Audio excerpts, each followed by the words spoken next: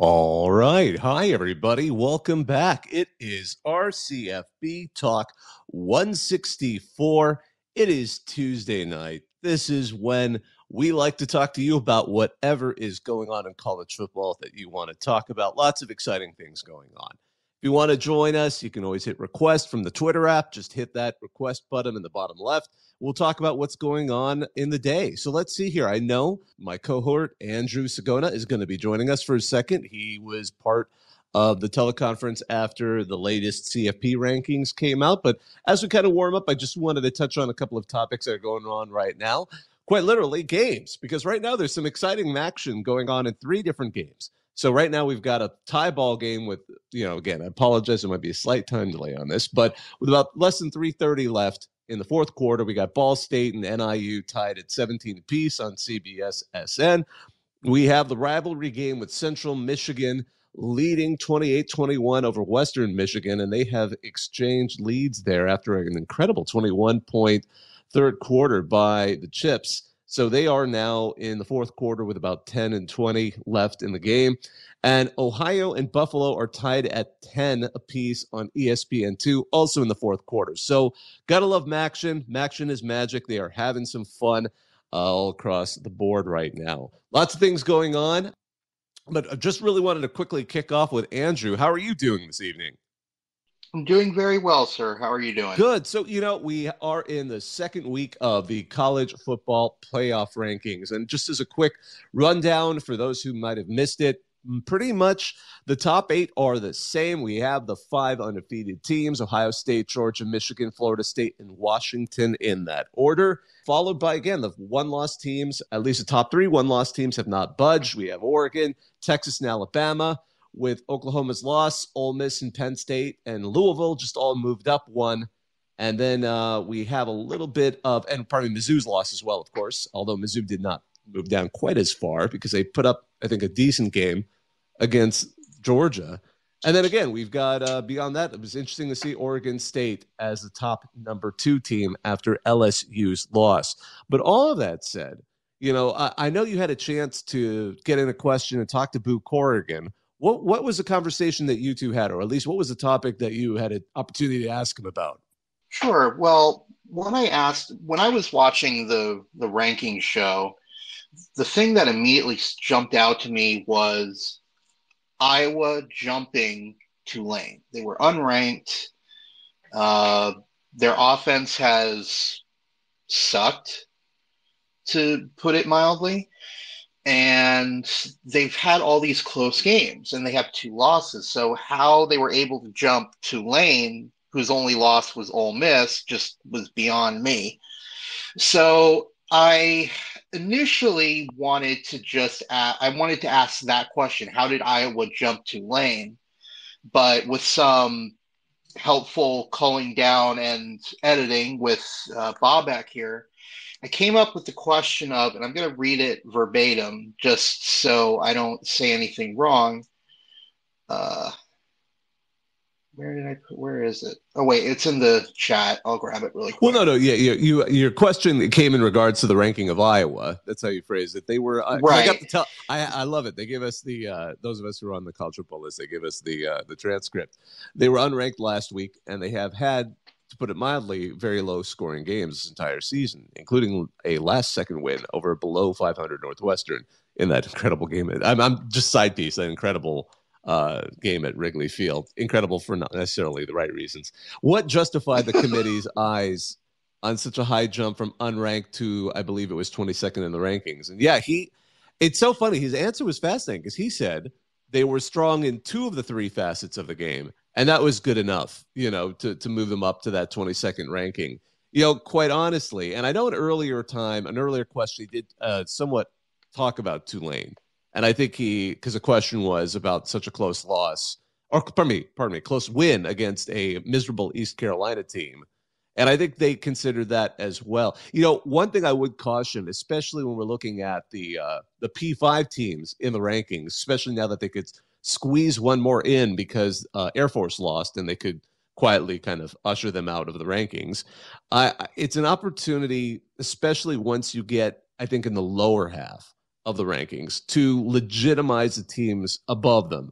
And I think Iowa being there gives an opportunity to kind of give the Big Ten a little more cachet, particularly, it benefits Penn State to some extent. I always say, like, who benefits? Like, not to be cynical, but you always kind of have to look at that. I predicted last week that, and I know we didn't have a show last week, but I've been doing this other podcast with Shehan Jayaraj of CBS Sports, where we kind of talk about playoffs. And I was predicted that Arizona would be the first school to be ranked with 3 losses, and they were, and they're not the only one, but they're currently the Notre Dame and LSU have a little edge on them, but at this point they are on a winning streak, 3 ranked wins, and they benefit several other teams from the Pac-12 by including them in that ranking. So you kind of have to look at it that way, and that's not to take anything against from the Wildcats. It's been exciting to watch them now that they have a quarterback.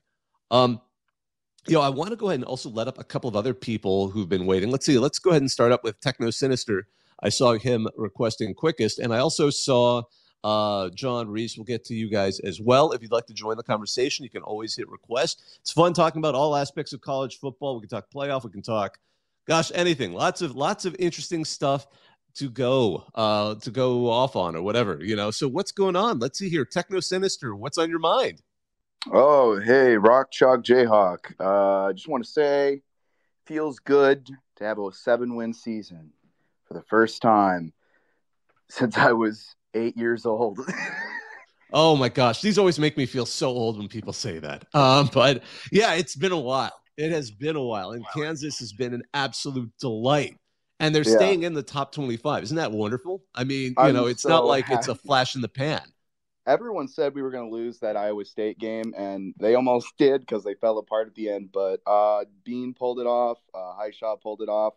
Well, and Mello Dotson pulled it off with 2 pick sixes in a row, except he got injured, so hopefully he's okay. But I'm wearing my Jason Bean jersey right now. I'm riding with Bean. I think he's going to get us to at least a 9-win season. So, yeah, Rock Shock, Jayhawk, and Muck Fazoo. It's a plausible. And again, the rest of the season's really. It's almost like, and I don't want to take away from K-State. I think K-State's going to be the toughest game of the remaining 3, but that's a rivalry game, and it's in Lawrence, so that's good. I'll be there. Texas Tech has been a bit disappointing, and Cincinnati's really been disappointing. So I mean, it's plausible. You got 3 games left. I think winning out would not be. Isn't it interesting? I mean, we're talking about Kansas. And it seems plausible that they could win out for the rest of the season, and as a regular season team have 10 wins. That's an incredible statement for Lance Leipold and the work he's done there. The best part is not the best part. The weirdest part is we probably won't even make the Big 12 playoffs, because it's like now it's a gauntlet now, because it's Oklahoma State, Texas. We would have to get tiebreaker with a K-State, and then win out, and then Oklahoma State would have to. It's really complicated. It is, but it's wild that could even be. I agree. A lot of things would have to happen for the Jayhawks to get that chance. But you know what? It's crazy that could even be a theoretical possibility. And I'm going to admit, I've been really a big Leipold fan, because RCFB were like all levels of college football. And I was absolutely fascinated by that decade where it was the weirdest duopoly in any division of sports, where it was either Mount Union or Wisconsin Whitewater, Mount Union, Wisconsin Whitewater, like taking up, I believe it was like 11 of 12 national championships at the D3 level. So I was very familiar with him as a coach. And I remember when Buffalo hired him, I'm like, that's a really bold move. And then, when the Jayhawks had him, I was like, if he's half as good as he seemed at that lower division, he's going to know how to coach guys and make them ready to compete. And wow, it's actually, I'll be honest, it's better than I expected. I didn't necessarily expect he would do this kind of work, but wow, as a KU fan, I didn't expect this at all, honestly. That WVU game last year really shocked me. Like that game where we took it to overtime and we won with a pick 6. It was insane. I was not expecting that. I was expecting us to get blown out in that game because, we beat Texas the year prior, but it was like, I don't think we're going to be that good. We were used to beating Texas during crap years anyways, so it's like that doesn't mean anything.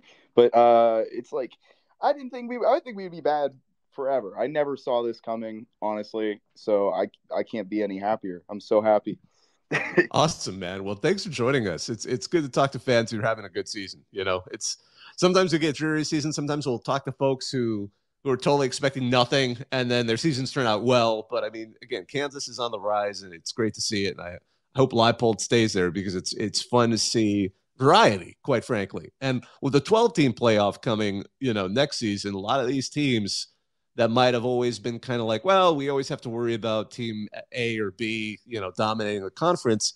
You know what? You don't necessarily have to be that to challenge them completely to get your spot in the playoff and maybe, finish up even stronger. Because I've seen those teams. We've all seen those teams where it's like they took a couple of lumps early in the season, they finish off super strong, and no one wants to play them by the end of the season. Actually, before Pete Carroll really got the Trojans rolling, that was kind of where, actually, even when he was at his peak, that was sort of where they were, especially in the BCS era, where one loss more or less sunk your program. By the end of the season, people are like, okay, he's figured it out. I mean, in the BCS era, Alabama right now would have been kind of I'm not sure they have a shot. They already lost to Texas.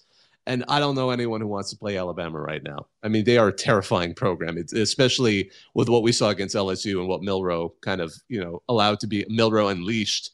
Well, we saw that was something else. But yeah, man, thanks for joining us. John, I'm going to let you up. And then I'll try to get to everyone here who wants to talk. It's always great to talk to you on Tuesday nights on Bobak Ha'Eri. It's our CFB Talk 164. John, what's going on? Hey, man, how you been? I'm good. Man, I have not been good. As a ODU and both an Atlanta Falcons fan, this past weekend really made me question my love for football a lot. It was definitely a rough 2 days in a row. But I definitely, and I missed our talk last week too because I had a great Halloween joke for you and everything. Did you? Well, wait, it's not too late. You can share I it now. was going to tell you how I dressed up as a motorcycle to scare Bobby Petrino and Bobby Petrino only this past Halloween. So my main question or more rant for tonight is about G5 teams in general in the college football playoff rankings.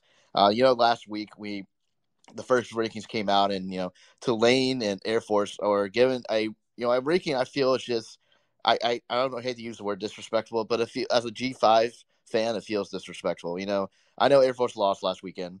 I understand that Tulane in all the situations, but I feel like with their resumes and what the performance they were doing up to that point, they should have been ranked higher. And it gets frustrating as a G5 fan when you see those rankings. You even question if the 12-team playoff is even realistic for a G5 team at this point. And, it's tough when you have the ACCs telling their teams not to schedule Sun Belt teams. It feels like there's such a huge gap, and I'm just trying to figure out what can even be done at this point to even give these good G5 teams even a realistic chance of being into the playoffs.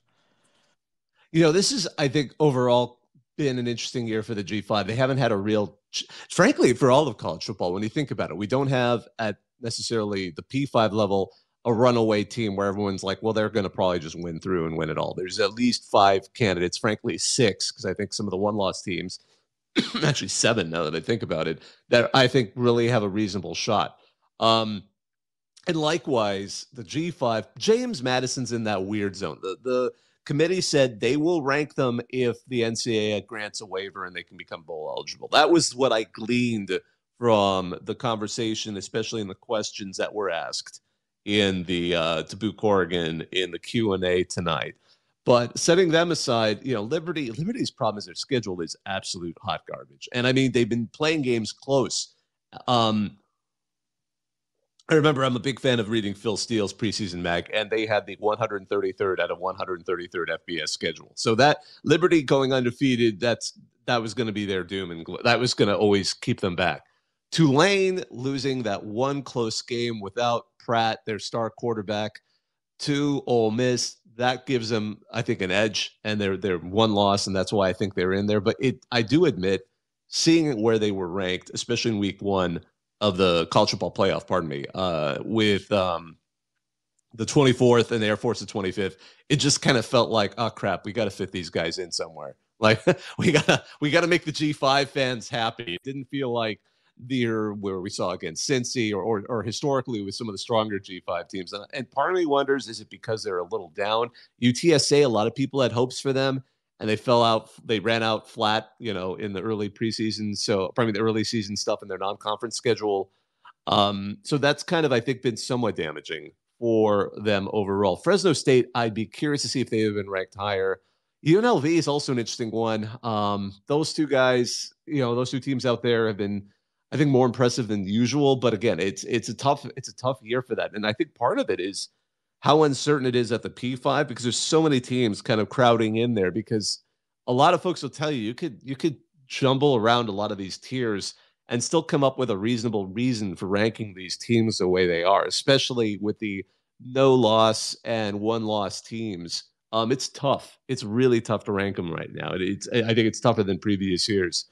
But as far as the G5, this is a down year, I think, for the G5 overall, especially with so many of the preseason favorites taking losses so fast. And this is going to be one of those years where I think at this point, Tulane's in the driver's seat if they can win out. But I guess if they trip up, I mean, it might open up space for a Mountain West team to climb up. But we'll see. We'll see about that. Let's see here. Go ahead, John. Yeah, it's just frustrating. I think that's the main point I was just trying to make. It's just it feels like it just feels like there's a gap between both teams. Just between the two areas, especially with all the realignment, it makes you question how big the gap really is right now. But it's just too soon to really see the strengths of conferences versus each other with all the realignment. Well, one of the more awkward things to see this year are the new Big 12 arrivals and how they've been kind of, because there's lots of interpretations for why, again, Houston, BYU, UCF, they're all kind of struggling a bit there. And one of the things, and Cincinnati, and one of the things has been one of the more compelling arguments is how long it takes to build a roster that has the depth that can compete, week in and week out. And perhaps that's what we're seeing. Certainly, it hasn't been a very auspicious. And to be fair, I think to some extent, I felt Cincy kind of got a little bit hosed with suddenly a changing in the coaching right before they came over. That was a bit of a surprise there. Reese, what's on your mind? Hey, first of all, as a fellow Monarchs fan, we are all suffering. I don't know what the hell this team's doing this year. Except for blowing leads in the fourth quarter. Of course. Bobak, I have a question for you. Surely. I need some crowd participation for this one. I have some stuff for you, right? I'm currently writing an article coming out tomorrow on James Madison and the disrespect they're getting. Funny you should say earlier. I have some numbers for you, and I would like for the crowd here to give the heart emote if you did not know these stats. Can we do this real quick? Sure. Are these from the talking points that they sent out today? No, actually, I did not see those. Okay. This is from my own research for an article coming out tomorrow. I'm working on all day, right? So what I need you to do for me is I'm going to open up another window. If you can tell me how many reactions we get, that'd be great. Because I'm going to assume most of America does not know these stats because the NCAA is not counting JMU stats on their website. All right? Yeah, shoot. Okay. James Madison's Jalen Green is the nation's leading sacker with 3.5 more sacks than the person in second place. Right? He also has the most tackles for loss in the country, 3 ahead of Old Dominion's Jason Henderson, who might be one of the best defensive players in the country, by the way. JMU as a team has 42 sacks. That's the most in the country. D'Angelo Pons, their leading cornerback, has 12 passes defended. That's the third most in the FBS. But James Madison's stats aren't being counted. Michael Kamara has 3 forced fumbles this year. That would be tied for 6th in the FBS, right? Quarterback, Jordan McLeod, right? 2,330 yards this year. That's 30th, tied with Haynes King, who we all think is a halfway decent quarterback. Receiver Reggie Brown is tied for 34th in the FBS in receiving yards this year, right? So those are a few of the key points. I'm not going to give out the whole thing because the article comes out tomorrow. Y'all can read it. One of the things that's really a pain and makes me really sad is Jalen Green. You're right. He's absolutely tremendous. And unfortunately, he's missing the rest of the season. He got injured this past weekend, and he's out for. And the sad thing was, again, as you pointed out, the NCAA. This part I really don't like. It's one thing to say, okay, you're not bowl eligible, you can't play in the postseason, and they're appealing that, but they weren't including any of their stats. So Jalen Green, who's had an incredible season, and again, we hope he recovers and can play more down the line. But again, he had an incredible, 50 total tackles, 21 for a loss, 15.5 sacks. It picked 6. It's absolutely nuts how that guy is playing. He was one sack away from JMU's single season record. But I just want to say this, we have the transfer portal. Everyone's using it. That rule is so antiquated, it's not even funny. JMU had no problem getting to the scholarship requirements. They have no problem being competitive. They have a better resume than Oklahoma State does, minus the OU win. They're a top 15 team. If I recall, they also played a full FBS schedule their first year. They did. Something they went like 8-3. They went 8-3. They are the top 25 team in Coastal Carolina. Yeah, they've played the most FBS opponents of any year one school, and accumulated the most FBS wins of any year one school.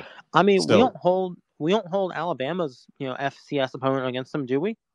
No, but I agree. It's an antiquated rule, and it's been fascinating. This kind of builds into what, for those who may not be familiar, what's been going on today is JMU has sent out official letter to the NCAA's board of directors to ask for this to be removed. It sounds like the Attorney General of the state of Virginia may even back them in pushing this, and it's actually kind of fascinating too because there's already been some.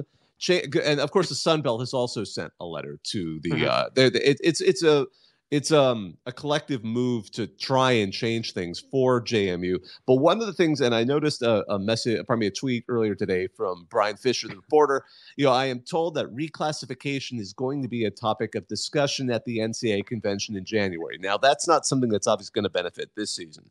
And what that brings up is how to change NCAA classification and not necessarily penalize all teams. There's some chatter apparently about creating certain levels of benchmarks where a team like a JMU, because JMU, and we've talked to their soon to retire athletic director on our CFB Talk last season. They had a very organized, very deliberate move to FBS. In fact, they were kind of there were people who there were conferences that had approached them for joining in the past several years, and they just said, we're going to wait. Because when they wanted to join and hit the ground running, and clearly they did. And they did last season, and they absolutely have this season. Well, but it's at least in some way they're getting the change, but I don't know. It's interesting to watch. Well, we get so mad when the NCAA punishes student athletes for things that happened years ago, but we don't get mad about this. Like this is.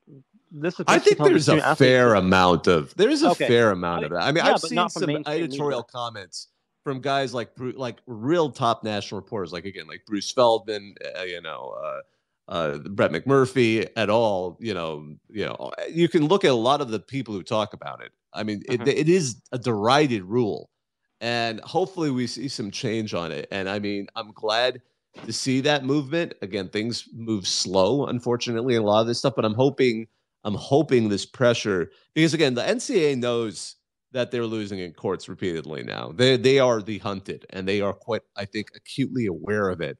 And I think they know there's some hills that are not worth dying on, especially with some of the other bigger issues they're dealing with. I could see them with enough pressure, especially if they start to get like a lawsuit involved in the state of Virginia, being sued by the state of Virginia. I could see them backing down on it. I wouldn't be shocked because, again, the NCAA, they've got bigger fish to fry right now, and getting into a big fight, especially in a populous state over bowl eligibility might not be it. And you know who would also benefit from it? If I'm Jacksonville State, I'm just sitting in the background like, go, because Jacksonville State's also basically has able to reach the bowl qualification they can.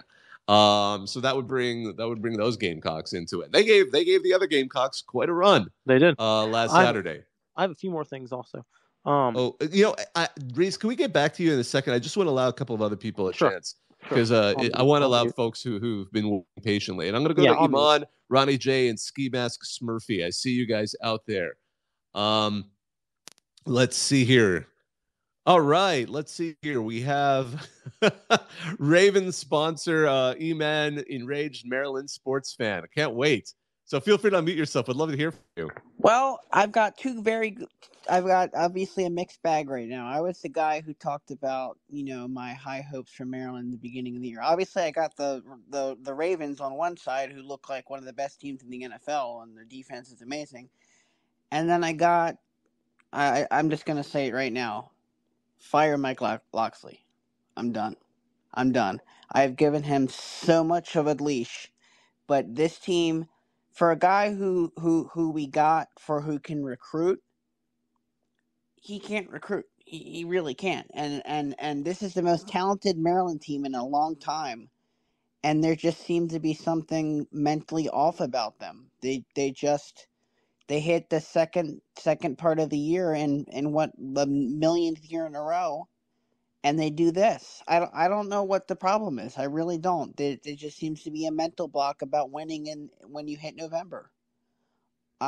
It is an absolutely remarkable thing, and I agree with you, and I sympathize because we all like to. It's like Iowa fans are tired. We're tired of hearing about all the jokes about their offense because it's like, look, we know we know it became such a distraction. They fired it, but with Maryland, it's tiresome to hear like, it's September Maryland, which luckily September was 5 weeks, 5 weekends this year, and then we get. I mean, literally, it's so funny. You watch the light flip, and then the moment the calendar turned to October, 4 losses in a row. And that's not great. And again, James Franklin really hates Maryland apparently because suddenly we watched a competent Nittany Lions offense, this past weekend, and I sympathize because I don't know what the fix is, and it's always been tough. You always feel like Maryland's a team that is. They're not going to necessarily replace the top tier of the Big Ten, but they're going to be a team you want exactly like a year like this where they seem really talented and they're putting up a lot of points. I just want something. I feel you. It's tough for Terps fans, and again, I know this has got to be just painful to watch. It's like not again. I think to some extent there's some commiseration with the folks at Syracuse too because they seem to start out strong, get ranked, and then implode. It's like you could say it's like clockwork for those two teams in the last few seasons. And and I changed my bio because honestly, like I talked to these writers from Maryland and they don't seem to get it. They're like, why do people never show up? Because they've done the same thing this many years in a row when the calendar hits October. It's literally happened time and time again, and people are wondering why they don't go to the games. It's not a surprise. Yes. Yeah. I sympathize, man. Thanks for joining us. I really appreciate it. Hey, Andrew, just as we kind of transition, I wanted to quickly ask you, I'm going to let you up, Ronnie J. What are the scores we're looking at right now? Sure. So in the Central Michigan, Western Michigan game, the score is 38-25 in favor of the Broncos with 3:11 left in the fourth. They are currently at the CMU 14, 2nd and 8. Going over to New York, the Ohio Bobcats are up on the Buffalo Bulls 20-10 with 1:55 left in the fourth, but Buffalo does have the ball. But they are deep in their territory. Also, we have gone final in Northern Illinois, Ball State. Ball State squeaks out a 2017 victory over the Huskies and take the Bronze Stalk Trophy. So we're almost done with Maction for Tuesday, but so far a lot of close games. Yeah, I didn't realize that last one was a rivalry game. I knew CMU Western Michigan was, but that's exciting. Good. Well, good for Ball State. Ball so hard out there. I'm really looking forward to seeing. Again, I love Maction. It's fun. It's chaos. They're always entertaining. So let's see, Ball Ronnie State, J, what's going on, man? I was going to say the Fighting David Lettermans of Ball State. Yeah.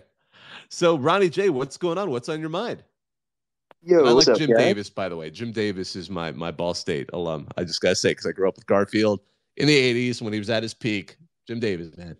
He actually taught art at Ball State. Can you imagine taking a class from the guy who drew Garfield? I don't know. That's just me. But Ronnie J, what's going on, man?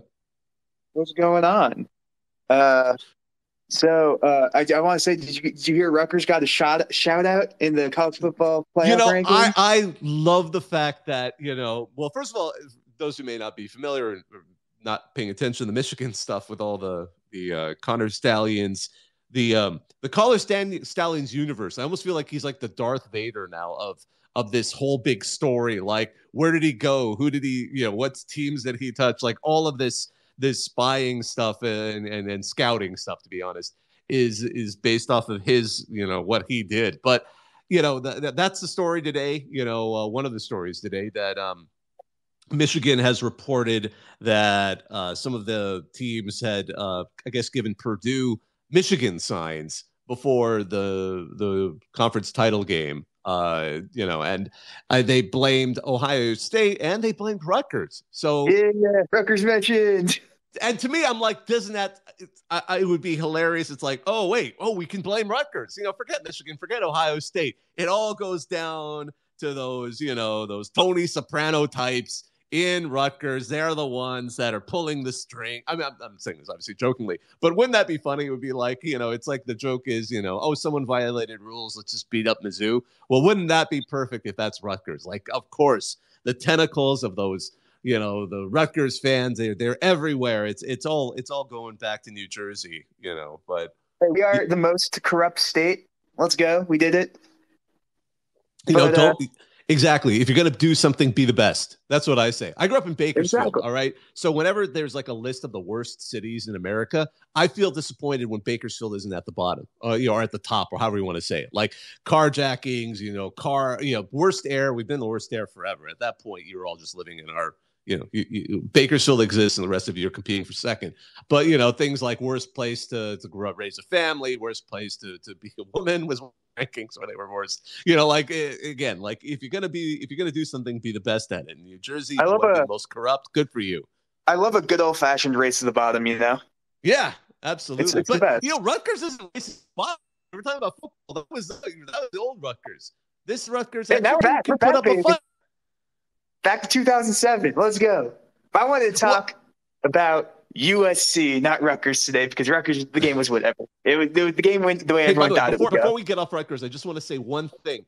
Boo Corrigan tonight, when he was talking about why they kept Ohio State above Georgia, he was going off about Rutgers being a top 20 defense and how Ohio State put those points on them. So to me, I read that, even though it was kind of like a side story, I'm like, we are in a world where the College Football Playoff Committee is using the fact that, the Ohio State offense, because obviously there was a defensive touchdown, but the Ohio State offense put up 35 points and 28 offensive points on Rutgers as a benchmark. Like, when did Rutgers? I mean, and I'm not saying that, and I mean that's a good sign. That Shiano, you've made yourself at least a supporting character in all of this, and that's way better than where Rutgers was before. Oh yeah, no, it's fantastic. I love. But let's go to USC. Let's talk USC. Yeah, USC, man, they are such a disaster, and it is fantastic. You guys have no clue how excited I am for USC versus Oklahoma in the famous Idaho Potato Bowl. It's going to I think it might be the Alamo Bowl, but yeah, the famous Idaho Potato Bowl would be even funnier. Like watching them play on the blue turf. It's just some dumb bowl that no one actually cares about. It's going to be great. And it's going to be funny because no one else will care about it, but my goodness, is that going to be a hostile? I am not from pure we are Reddit. I would not want to moderate that particular game thread because the Oklahoma fans really don't like USC because of the whole Lincoln Riley thing, and so oh my goodness, that is going to be pure drama. I hope they end up in a bowl against each other because that will be absolutely dynamite. I mean, I think it's going to actually end up being a minor bowl that'll have a high spike in the number of views just because people will want to watch that train wreck. Exactly. But so by the way, so we should thank you, Oklahoma State. Thank you for making sure Oklahoma probably will not have any shot at reaching the Big 12 title game. Oh yeah, no, that's great. It is going to be fantastic content when somehow the NCAA and the bowl organizers force this matchup to happen. It's going to be great. But I'm trying to think, is there any player who's hurt like their stock or capital as much this year as Caleb Williams has? You know, I'm going to say this First of all, as much as go ahead. Like he said he wasn't going to go to a team if he didn't like them. He'll just stay for another year, which that's kind of like, at the time I was like, whatever. Like, you know, he's just saying that if he's going to be the first pick, he's going to go overall. He's going to go. Then he was doing there was a rumors that in his contract negotiations, he wants to has like a partial ownership, which the NFL stepped in and said, no, Aaron Rodgers can't even get that. We're not allowing that. And then after that, this is going to sound maybe a little mean, but when he was crying and hugging his mom, that in itself wasn't the issue. The issue was he blasted Dugan for that last year. He blasted him for that last year after they lost in the Big 12 championship game at TCU. So it's just like, I feel like he's just done nothing, no favors for himself this year. He's done nothing. I think he's having a worse year than last year, I guess. The team's not in a good place. And just publicly, he's just hurting his own image. You know, it's interesting because I agree overall, especially heading into this week, this past weekend, I should say. I think he definitely hurt it. He definitely was in the worst place as far as attractive and being attractive to the NFL and all of that stuff. I think it's interesting. I was curious to see how it would be viewed. And again, how scouts and the NFL teams view it versus how sports media view it can be different things, because obviously then we'll see how they do in the because that's the thing. One thing, eventually you get to like the combine and suddenly we get totally different views on a lot of quarterbacks. But to Caleb Williams, you know, seeing him run over and for those who missed it at the end of that game, because it was kind of that was a game where Caleb Williams wasn't the problem for USC. It was the old Alex Grinch defense, and of course they let him go after the game. But I mean, you know, watching him run up to the sideline, probably run up to the side of the stadium, jump to his mom, and his mom kind of, you know, covered up with a big kind of placard so people couldn't see him crying, but it was obviously because you could see his body kind of doing that light convulsing that people do when they sob.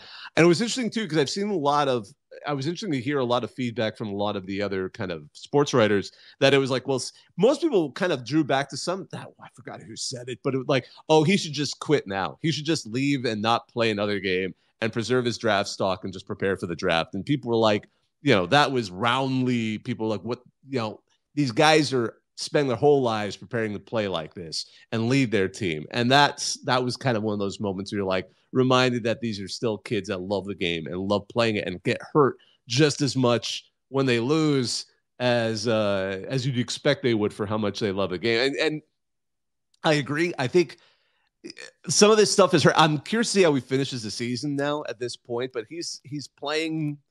Obviously, USC is totally out of any chance of anything other than being a spoiler, and maybe, you know, I don't even know if they have any shot at making the Pac-12 championship at this point. Who do they even spoil? On like looking at their schedule, Washington's done, so they can't spoil them. Oregon already has a loss, so they're probably not in any hunt for anything right now. Oh no, I think Oregon. If Oregon wins out, they're going to be, I think, realistically have an interesting shot. Because the three teams that seem, at least with one loss, that if they win out, it would be really hard. It would be a hard question for the committee to let them out. Are Oregon, Alabama, and Texas? If those three teams win out, first of all, two of them will have knocked off, you know, another undefeated team, but they will, or at least one of them will have. They will really put a question mark into whether or not they should be in the playoff or not. The others need help, like. Penn State needs a lot of help. Does Oregon have a path to the championship game? If they win out, it's going to be tough because they're going to have won a rematch with presumably Washington in the Pac-12 title game. Yeah. And that would help them a lot, because then their only loss would have been a game where it was extremely close. It was at Washington. Some argued that Oregon played better in that game where they lost. It just, you know, through the way it is, somebody had to win that game. And then since that game, I think definitely Oregon's looked better than Washington. I actually had a discussion with another person who wanted to rank Washington behind Oregon, and I'm like, that feels weird. That just doesn't feel right. Sit right with me. But I could see the argument because of the two teams. I mean, look what Washington's done since then. I mean, and that's the thing. Like Washington, survived USC. And I mean, that defense of Washington almost looked as bad as the defense of USC. So that was kind of a problem there. Personally, I think the funny thing to do would be to send Alex, if you really wanted to punish Michigan, send Alex Grinch and Brian Ferentz to be their two new offensive and defensive coordinators. If you wanted to violate the Geneva Convention and the 8th Amendment of the U.S. Constitution, you put those two guys. That's Michigan's punishment. For the rest of the season, you have to use those two as your coordinators. Honestly, oh man, I would actually love that. That would be such a great. If they had the power to do that, that would be fantastic. But hey, Iman, I know you wanted to add something. Yeah, I just have a different view on the Caleb Williams thing, and I just because being a Ravens fan, Lamar Jackson's my quarterback, and my view on Caleb Williams is I think that some of the stuff that people I've seen some awful stuff said about him, and frankly, I don't really understand it. Like the stuff about him wanting to own a team, there is absolutely no evidence that any of those stories had any validity to them at all. And I think that the thing about him showing emotion, I honestly, I don't get the hate at all because, frankly, let's be honest, USC's defense is one of the worst in the country. If they were even remotely up to par, we wouldn't be talking about how bad USC is, and that's a fact. Caleb, the issue isn't that he showed emotion. That is 100% fine. At the end of the day, he's still a kid. He's 20 years old? At 21 years old, probably. He's 21. Yeah, he's 21 years old. He's a kid. The issue is that he made fun of Max Duggan on Twitter last year, and then he does it. Okay, so what's why are you attacking him when he was in the same exact position that you're in now? Do you that's the problem? It just shows that he's immature more than anything else. Well, he was 20 last year, so I think that's part of the thing. And you're trash talking a guy who you're probably going to see and he did in a Heisman ceremony, and clearly I think to some extent I think part of it is also just sort of the classic mistake of not thinking about what you might tease someone even in a text or a group text where you're all kind of razzing each other, because of football players, God knows they've heard worse from especially from the defensive players who are getting ready to rush at them. But I think some of that is interesting. I'm curious to see how this plays out. I think his draft stock is still pretty decent, but I think certainly it's allowed room for more questions of who's going to be QB1 and QB2. But yeah. I think his talent will keep him in there, and I think we'll see. I'm very curious to see how the rest of his story plays out, and not just because I admittedly am a USC alumnus, but just because I'm curious to see also, frankly, how USC. I mean, I'm going to joke. My joke, and I'm 100% joking here. It would be hilarious if suddenly the USC defense started shutting teams out. That would be the most hilarious result, only for the sake of watching Alex Grinch leave and suddenly oh shoot, they actually have talent. Who knew? But all of a sudden the 5-star players start playing like 5-star players. Yeah. Well, that they don't really have the exact talent that a lot of those other defenses do, but they certainly didn't have the coaching. I want to allow one other, at least a couple more voices up here, and I know I've let up Nate. Nate, you've been super patient. What's going on? Hey, how y'all doing? Good. I want to talk Nebraska, but if it's okay, I do want to add one last thing, or my take on the Caleb Williams thing. Because I do think it is interesting, and I kind of understand where some of the conversation is going on. Personally, I would agree. I think he does have a little bit of the from the public eye, a little bit of the immaturity, and you can add on the it was the fingernail painting thing from last year. It was smack talk. But I think at the end of the day, the way the NFL works, I'm a Texans fan. The whole Deshaun Watson thing that happened, he's now in Cleveland with a guaranteed contract of a lot of money. I mean, and the first round pick, they're gonna take him because he still has that skill set as a great quarterback. I think that's what's gonna be happening. So I think his draft stock is still good. For sure, yeah. I mean, there's character flaws and then there's really bad character flaws. But let's talk Nebraska. I mean, I'm shocked they lost. I'm sure everyone's shocked they lost to Michigan State. I thought they were going to totally get they were going to snag bowl eligibility. And I know we had someone, Blake, in the replies also say, if Nebraska loses to Maryland, will they be bowl eligible? Well, I think there's a win out there. What do you think? Yeah, definitely. And I think the biggest thing for me is because I have a good friend. He's a Nebraska fan, and it's they lived those first 2 games of the season, and I think we're sitting here. It's like, it's just, the typical Nebraska we've seen these past couple of years. And personally, I don't watch a lot of Big Ten West. So I'm just kind of curious of what is the actual temperature for Nebraska right now, because my friend who's been very depressed these past couple of years, he's actually mentioned the fact that they're kind of on pace for their best year since 2017. Because if they make a bowl game, that'll be the first one since then. And, they could end up 8-4, 9-4 if they win a bowl game. So I think we kind of in the beginning were like, it's just typical Nebraska again. But like I said, I don't really watch them. Are they actually improving and getting better as a team and a product? Yes, absolutely. I think that, first of all, I think a lot of folks starting 0-2 the way they did. I was actually in the press box for their first game at Minnesota, and that was a defensive battle. It wasn't really clear. Again, it's a first week. You're not sure what teams you're even seeing at that point, especially when they're not, top 25 teams that people have really been scouting. We're kind of watching it, and I was like, wow, either these teams are really good at defense, or one of these teams are just awful, and we're watching them slap each other around. Kind of like Nebraska Northwestern opening last season in Ireland. It's like Northwestern didn't even win another game, and for the rest of the season. And Nebraska was also miserable. And then Colorado had that flash in the pan opening to their season, so that was the next game. It was a rivalry game, and then watching that Colorado temporary rise, people just kind of stopped paying attention to Nebraska. And maybe that was what they needed, because they got a couple of wins. Sure, they lost to Michigan, but Michigan is, they're pretty strong. I mean, Nebraska isn't going to. But watching them kind of, again, beating the teams that you kind of should beat if you're going to climb up. I think that was the thing. Watching them then go through Illinois, Northwestern, Purdue.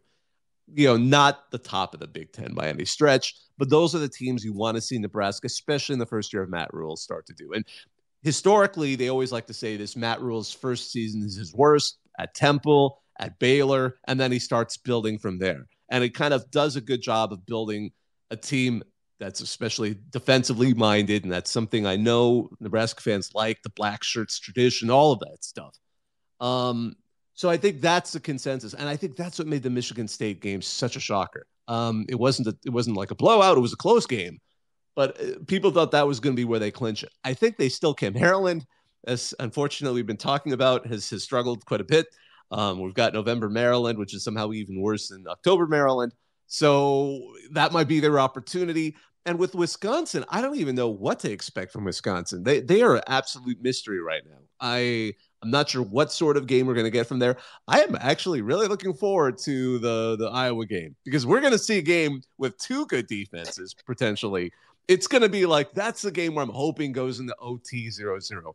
That would be the perfect, oh my gosh, I want to wish that into existence. Like, I want to see Iowa and Nebraska have a regular season finale that is 0-0 going into overtime. I think the world will, that will cause rumblings through the very core of the earth. Like, people in Australia and China are going to be like, why is the earth rumbling? What am I feeling? And it's going to be a 0-0 end of regulation in that game. But that would be something. But all right, yeah, no, it's nice to hear that. And I guess another kind of follow up to that, kind of your responses.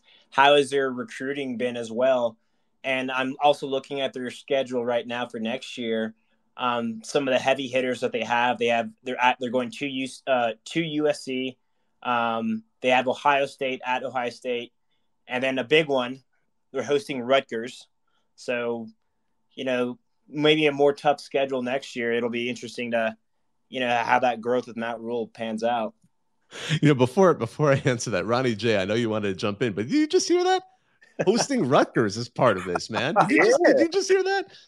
I heard that. I was like, hell yeah. We're like, tough game, hosting Rutgers. That's what I say. Michigan State. I understand why everyone says, like, oh, it's like Michigan State. Like, are they really as bad right now as people think they are? I mean, like, they absolutely should have beat Rutgers.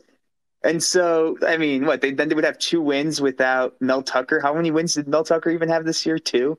So they would have had just as many wins with him as without him. So I don't think they're actually as bad as people think they are. Yeah, they seem to be getting their feet under them. It's not like they were completely lacking talent or anything like that. Exactly, yeah. And it's sort of like with Northwestern, he has put together a way better season. They were left for dead before this season, and suddenly, they're doing better than anyone expected. So, yeah, I agree with that 100%. And let me see here. I just wanted to going back to the Nebraska. Oh, go ahead. Did you want to add something? Because I was going to ask the Nebraska. They're decent so far in their rankings. In their recruiting rankings, I'm a little more hesitant with that. I admit I'm by no means a specialist in there. They're currently their overall rank is 31 on 247 with a composite ranking of 25. We'll see how that develops over. I would be shocked if Rule isn't at least getting the type of players that he wants, especially on defense. So I'm very curious to see how they do next season and how they kind of develop out. But Rule, the reason so many people wanted Rule. I mean, if you remember last season, that was like the big thing. Where's he going to go? Is he going to go to Nebraska? Is he going to go to Nebraska? It's just he has such a track record of building up programs. And I mean, think about it. I mean, at Temple, he started 2-10. At Baylor, he started 1-11. So starting, with bowl eligibility within reach in his first year at Nebraska, that's just tremendous. And part of it, just again, I still can't believe how bad Scott Frost was there. I think that was the bigger shock. Is he was there for 5 seasons, so it's not like I mean, to some extent, it's like, oh, is he using Scott Frost's players? Like Scott Frost didn't know how to use Scott Frost's players, So I think again, it's just been remarkable to see what Matt Rule's done there. So if I'm a Nebraska fan, I think most of them feel at least somewhat positive about what's going on here. It isn't like, oh, crap season where, what we're seeing at Louisville this season with a new head coach or with, last season with TCU, but it's certainly a positive move for Nebraska, and at least for that tradition-rich program. I'm kind of hoping to see them do better because it's fun to see. I like seeing Nebraska do well. I just historically I'm used to that. When I grew up watching football, it was Nebraska. Everyone was scared of them. I still miss Bo Pelini. Bo Pelini. Oh, bless him. He's a fun one. I still couldn't believe we got him to have a conversation on a Twitter space. That was fun. Let's see here. Ski Mask Smurfy, what's going on? I'm going to try and get to the 2 folks that are also waiting as well. What's going on with you, Ski Mask Smurfy? It's been a bit. Yeah, it has been a bit. I just first wanted to say people wishing Ferentz and Grinch on my team is a despicable kind of evil that's just a level of evil that people shouldn't do. Come on, you're supposed to be nice to one another. But the first thing I want to talk about is it's sort of college football related, but apparently a local high school team here in my area got exposed and bullied out of playing a game against Bishop Sycamore. Yes, that Bishop Sycamore, and I just think it's pretty hilarious. I mean, it started 2 weeks ago, and so it was sort of like an in-between area where we didn't speak on here, but I just thought that was a funny story to bring up because they were. Yes, I remember that was coming up, and were going to play I'm them, just and surprised Bishop Sycamore. They just like, oh, this is too much attention. We're going to go the other way.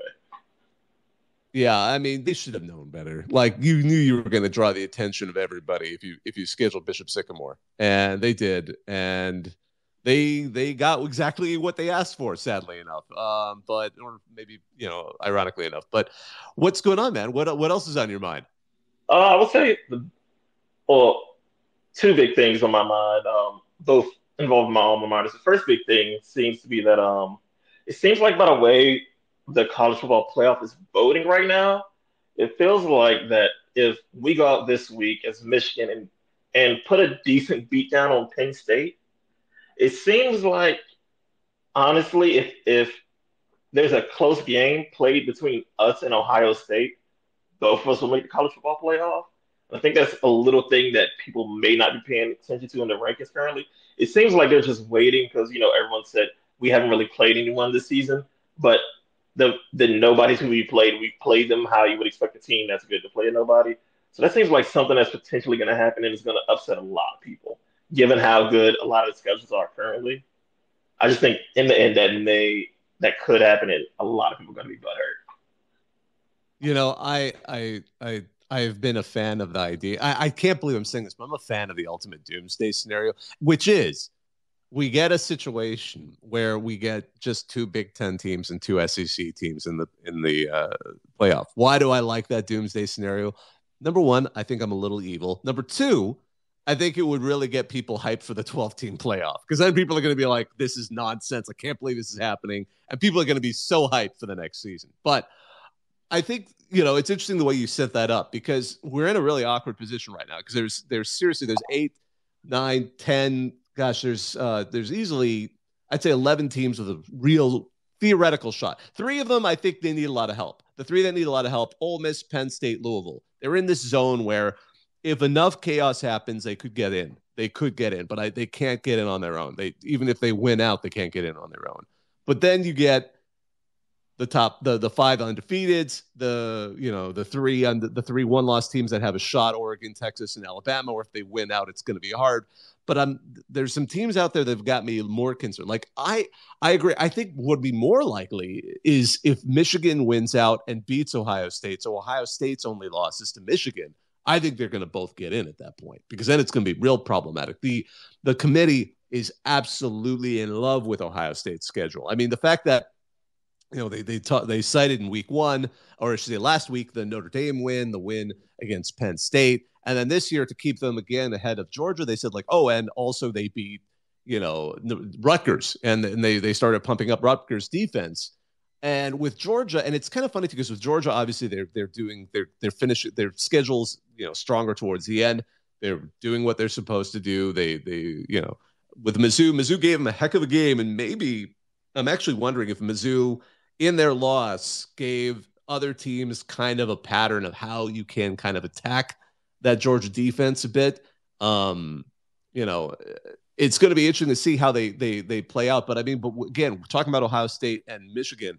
I think if Michigan goes through undefeated, they could set up Ohio State to also go to the playoff. I'm really to see how they do against Penn State. I think everybody is, because this is the first real challenger they have. And I was thinking about it, a lot today, actually. I was thinking, James Franklin, Michigan needs a game, and James Franklin really needs the game, because James Franklin right now is desperate to prove that he can win a big game against a top opponent like that. Because of the way the team showed up against Ohio State, the defense certainly did, and that's going to be really exciting to watch. I think this weekend, the Michigan defense and the Ohio State, the Penn State defense, but can Drew Aller kind of get it going? Because he even admitted he had a terrible game, and I wonder if he was just totally off when he played Ohio State, and can he turn it on? And he seems to have. I mean, they had that really weird game with Indiana, where I never realized Indiana never won at Penn State. They were going for that. They came so damn close to it, and they fell short. And then we see we see Penn State bounce back and just absolutely clobber Maryland. So, is that it? Are we going to see, again, his Drew Aller start? He started to chuck it deep. Is that what they were waiting for all this time? For those who may not be familiar, there was a press conference about 3 weeks ago where James Franklin got really annoyed with a reporter who was asking about why they aren't using the deep ball. He kept asking for clarification. Finally, the reporter said, well, why don't you guys just chuck it deep? And that's how it got quoted, but that's not how the reporter originally started the question. And he was not happy with that. But now here they are chucking it deep, and they look a little bit better. But I think Michigan still got an edge there. I think we're good. And if Michigan's going to win, it's going to be all about J.J. McCarthy. Can he really step up and lead that team in a high profile game? Because those are the moments where you get that chance. Sorry, I'm kind of rambling here, but I've been thinking a lot about this Michigan Penn State game, because there's a lot that we're going to see, especially about how Michigan does against a stronger program.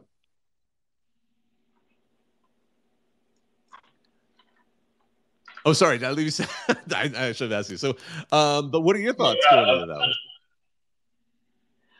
one? My thoughts going into all of these games is that I don't know, it's weird. We just haven't played anyone tough enough to make me feel like, okay, I'm pretty confident. But Penn State, the way they've rearranged the offense a little bit, has me a little worried. But I think we should win. I'm just hoping that we win at a good enough standard that, if we lose to Ohio State, we can still sneak into the college football playoff on the back end, if that does happen. But also, I mean, there's tons of doomsday scenarios out there about what could happen. And, I mean, we already lost everyone's favorite doomsday scenario due to a fake fair catch. So anything's up on the board. Realistically, Texas, Alabama, and Oregon all have a path to get in there. So I don't know. Absolutely. Looks like we also brought Nate up. It's been a little bit. Nate, how are you doing today?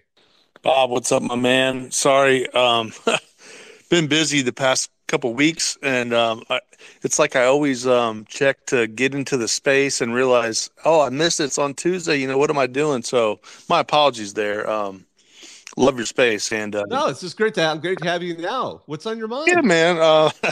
Big weekend, dude. This is a big determining weekend for college football. We all know. I mean, starts off early with Michigan Penn State game. Just listening to your recap and information about it. I think it could be a close game, closer maybe than most think. The Michigan headlines are taking over the whole college football conundrum. Like I personally think there should be more to their ability to even be playing for the playoffs. I think that there's enough out there now where the Big Ten and NCAA should be ruling to some type of degree of questionability of whether they should even be in the top four. I just think it's kind of crazy that it's not being finalized or not being investigated better is how I should phrase it. It's wacky to me. We've never seen anything like it. So I just think it's really weird that they let them continue to jump in and be a part of the, hey, nothing's going on. They're right here at number 3. And, I just think that's really weird. And then their excuse is, well, it's not our job to investigate. I get that, and that's a fair comment. But at the same time, what does that say about, well, if you're doing something different or shady or whatever, and, other teams are having to change their whole program like Purdue had to do this past weekend, and you saw the head coach walk straight by, didn't acknowledge Harbaugh at all. I think that's just bad for the sport in general. It says a lot about, man, we all tune in on Saturdays. We're all college football fans, but if any of us feel like somebody's doing something outside the scope of rules and regulations, well, I think there should be a quicker way to figure out if it's real or not. I guess that's my point on that. But also, and, Bob, I listen to anything you have to say about that. But I'll say this: the Georgia Ole Miss game, I think it's a dangerous game for Georgia. Georgia's obviously playing good ball. Ole Miss is playing good ball too. So I'm always trying to be fair about it on spaces. But Jackson Dart is a stud. Their running back is really good, Judkins. They got 3 wide receivers, Wade and the 2 other guys. I'm just drawing a blank, but they have 3 solid wide receivers that have put up numbers. So I think the Ole Miss offense versus the Georgia DBs will be the story of the game.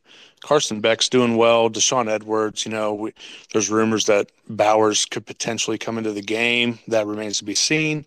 But I'll say this: I think it's going to be closer than the spread saying it's like -10 or whatever. I wouldn't even look at the spread on this game. I wouldn't bet on it. It's going to be a close game. It's in Athens, obviously, but Ole Miss is primed right now. They're playing their best ball, and I think that they're going to give us a really good game. This could be a fourth quarter game down to the wire because of Ole Miss's offense. And our DBs have got to figure out how to stop it, and we got to get pressure. Like we have some key injuries. Jalen Walker, you guys are going to see his name and hear his name a lot during that game. He's stepping in for the JDJ injury with the hand, so Walker is definitely going to get more snaps. So look for him to try to make some noise against Jackson Dart, but. Yeah, it's gonna be a huge game. And again, as always, Bob, thanks for letting me talk, man. I love your space. Sorry I haven't been here in a while. No, man. Yeah, thank you. I just want to touch on both of those in reverse order because I know Ski Masks Murphy or the Michigan fan is currently up here. Will absolutely want to touch on the first part, but I first want to talk about the game with Ole Miss. I'm looking forward to it. I personally at this point will give the edge to the Dogs, but only because. And I was having this conversation with Shehan over on the College Football Survivor Show. It feels like Ole Miss is the SEC's litmus test. If you're an elite team, you can beat them. If you're not, they're going to give you a whole bunch of problems and probably beat you, just like LSU found out in that shootout. And heading into, because we saw what happened with Alabama. I still don't know what happened to that Ole Miss team. And to be fair, Alabama looked at its absolute weakest. We had just watched them lose a game to Texas where they got out physicaled on the line. We just watched that USF game. And then suddenly they discovered Jalen Milroe's talents, and especially against Mizzou. Probably not Mizzou, but especially last week we saw Alabama just figure out how to unleash him. But setting aside Alabama, sorry. With Ole Miss, now they have looked stronger as the season's gone on. They've been able to fight back. They've been able to come from behind and rally with games with LSU, Auburn, and Texas A&M. That Texas A&M defense is pretty solid. So it's been really interesting to watch them play. So I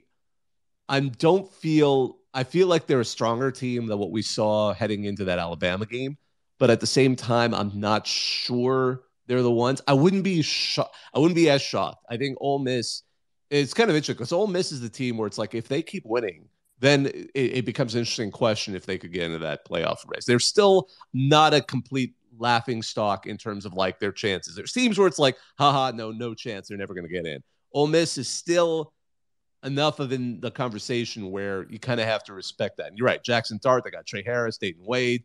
I mean, Quinshon Judkins is suddenly playing well again. I mean, he wasn't, it's not like he was terrible, but now he's playing at a level as a running back that people saw last season that made everyone so impressed by him. And that, again, that gives Dart a lot more options when you can open up and spread that defense out and give that offense some more opportunities. So I'm curious to see. I'm really wondering how they're going to break down the film of what they saw with what worked for Mizzou and what didn't work for Mizzou, because that is the biggest question for me. Like, because Mizzou gave Georgia a game. They really did. And I think in the end, both the coaching talent and just the raw athletic talent of the roster that Georgia's put together and the depth of that roster is what maybe kind of pulled them away. And Mizzou is good, but that's where, years of having Kirby Smart and building that program up has sort of benefited the Dogs in those kinds of situations, especially where they played it. But I'm looking forward to this Ole Miss game. This is going to be a heck of a game. Now, I want to shift really quick gears back to the Michigan thing. The more I hear about it, I'm personally, okay, there's a lot of ways to interpret this. I still think to some extent, Connor Stallions, I don't know his whole life background, but I really do think it's just a guy who, it's so funny because last week we didn't have a show, so we couldn't really talk about it in depth. He just really does come off a little bit as a guy who's just a little bit too into his team, like a little bit Bunny Boiler-ish, if there was an equivalent for the college football fan. But I do agree there had to have been some extra help there. I don't understand, though, why you would put your name on all the reservations. There's so many things I just can't explain with it. And that's what makes it so fun. The stakes are low. We're still talking about sports. There's a lot more serious stuff going on out there in the world. But the things that also, the Big Ten's in a weird circumstance here, because if you look at, if they're going to go after him, they're going to go after, it seems like the most plausible result is Harbaugh gets suspended for X number of games. I don't know how many games they would do it. That would be the thing I would not be shocked to hear, that they go into the Penn State game and he's not the coach, and possibly all the way to the Ohio State game. I'm not sure. I think, oddly enough, Michigan is probably the best prepared team in the country for that circumstance, because they opened the season with 3 games where he wasn't head coach. Granted, they were tune-up games, but they had a chance to try a couple of guys as interim head coach. So it seems like if any team could be ready for that, it would be Michigan. One thing that's impressed me about Michigan is their ability to apparently keep all of this stuff isolated from focusing on playing the game.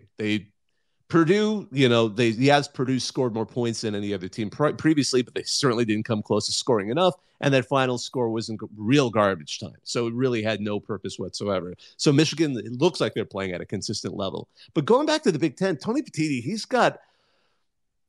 there are some worrying precedents that could be created if they handle this wrong. Because if they punish him, it's going to be under the sportsmanship policy. The way the Big Ten sportsmanship policy is written is, I'm a lawyer by background, is so vague. The way I'm going to read the part. This is how they would punish him. The Big Ten Conference expects all contests involving a member institution to be conducted without compromise to any fundamental element of sportsmanship. Okay, that you could see how that might fit, but then they start to define it.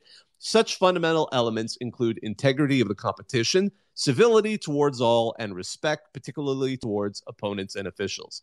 I can see how they would fit it in there. I can see that. The problem is, okay, let's say, I think there's no doubt that this stuff happened to some extent at Michigan.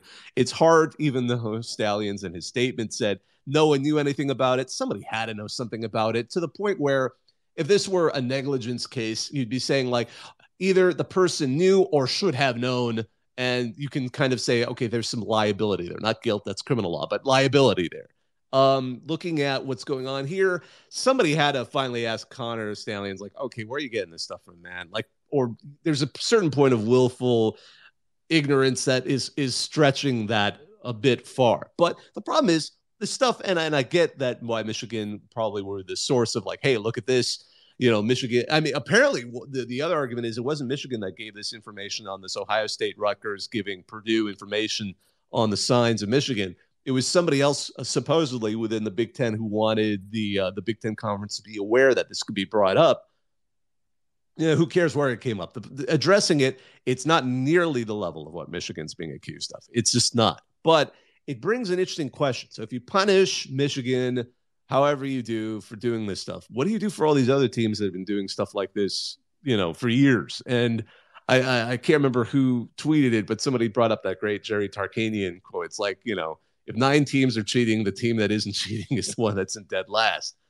There's so many layers to this. I mean, you could go into so much depth on it. There's so much that's being written about it, and we're not even to the end of it. We're still not entirely sure about where it's going to go. But man, has it spiced up everything. I honestly, personally, the way I think the end result is going to be, at least for this season, because some of this stuff is going to probably drag out, is we're going to see, Harbaugh potentially suspended for a game or two, several games, and that will be it for this season. But I could be wrong. On that. I want to let Ski Mask Smurfy get a reply in there, and then Nate, I'll let you come in as well. And then I want to get to Pete and James, who are also being patient. But Ski Mask Smurfy, I know you wanted to add something here, probably on this specific topic. Yeah, well, I was fine with talking about the Mississippi-Georgia game, but we're here. But, this whole sign-stealing scandal is just, we thought it was going to go one way, and now it's just snowballed completely out of control. It's like each week there's a new detail or conspiracy theory that comes out. It's like we have the video of him on the Central Michigan sideline, and then Central Michigan AD is saying, I have no idea how he got to the sideline. Then we're hearing about, Connor Stallions wrote up a whole document, like his whole game plan, how he's going to become Michigan's head coach. Then I'm seeing conspiracy theories, even from Ohio State fans, saying that they're trying to do this to Harbaugh because he wants players to get paid, and they're like trying to get him out the way. And I'm just like, it's all over the place. And each little detail gets more swirling. And I think the other thing is like how people sort of have like this, I wouldn't say misguided, but like not the correct view, like how the NCAA works. Is like, even as a fan of Michigan, I want this to get handled like quickly and surely, but it's like the NCAA is in its own real separate entity. Like it's made up of like all the chancellors, vice presidents, athletic directors, like every school. And so like that's why like these things take so long to happen, such as like the recruiting suspension that Harbaugh took this season for like something that happened like 2-3 seasons ago, but like officially isn't going to be handed down for the NCAA until possibly next season or the season after that. And so it's like just one of those things where it's like, to touch on John and Reese's point earlier, it was also brought up in an article I read a few weeks ago where like some people inside of college football and like other college sports are proposing that, there sort of needs to be a separate sort of organization for each sport. So like things like this can get handled very easily. And like, like respect for the Group 5, someone can handle that instead of like football rankings, and like not the NCAA, like every college having to say so in it, but like a very specific group just handles it. Because this scandal is going to drag on for a very long time, and this switch is probably not going to happen until probably 2026 by the time everyone's forgotten about it. Yeah, when we get either a W or an L column, we actually see it. And it's funny too, because that's what, and I part of me is like, imagine becoming the president of a university like Santa Ono at Michigan. And I know he's not been the president before, but I imagine coming in and like, okay, this is what I got to defend for my university. And that's why they get, it is like being a president of a small little country in a lot of ways. But I mean, that's why he's basically like, let's do due process. Let's drag it out, because he's just trying to make sure. And I get it, because if you're it's so funny. You almost think of if you're a university president, it's like the wins and the losses are nice and everything, but what you really care is keeping your alumni hyped so that they'll donate money. Because that's the bottom line of a university president. He's just got to get money into the university. So I get why his angle on all this is like, all right, no, due process is just like slow down, so that they can get through this season, potentially win, and get as far as they can, and then get some the money in there. And I think to some extent, USC fans, it's like, okay, 2015, all right, NCAA, you wanted to go in that direction, but the title for a lot of fans, that's the thought. A lot of over time, especially over the last, I'd say, however many years, I get a sense that a lot of schools have accepted that, like, yeah, you might get some wins knocked off down the line, but in the end, it's how people felt in the moment that was the most important, at the very least, in terms of especially loosening up the wallets of donors in a lot of ways. Nate, I know you wanted to touch on that, and I know, Andrew, you wanted to add something, and then I'll bring up James. Yeah. So are you thinking that it's more how do you prove that Harbaugh was the orchestrator? Meaning, like, he has his, so I appreciate you said that the lawyer in you, quote unquote, it comes down to how do you prove that Harbaugh was the orchestrator, right? So I think that is the big question, and I think that's why haven't. I have to add something to this because there's a trick the NCAA can use here and this is the funny thing. It's a rule that was created because of basketball, for the most part. They have basically, it's so funny because I'll hear a sports journalist use this, and I don't know how well they know it, but vicarious liability. What does that mean? That means if you have a company, if you have a company and the employees in the process of doing their job do something that accidentally hurts somebody, the company's liable for it. It's been around forever. So the NCAA basically created strict liability for head coaches for what goes on in their program. It originated from basketball scandals, like where a basketball head coach will be like, oh, I didn't know my assistant coach was paying all those players, like blah, blah, blah. Like the stuff that is well known and well documented in basketball. Well, they created a rule that is, again, it's almost like what Tony Petitti's got to worry about with how they interpret the sportsmanship policy at the Big Ten.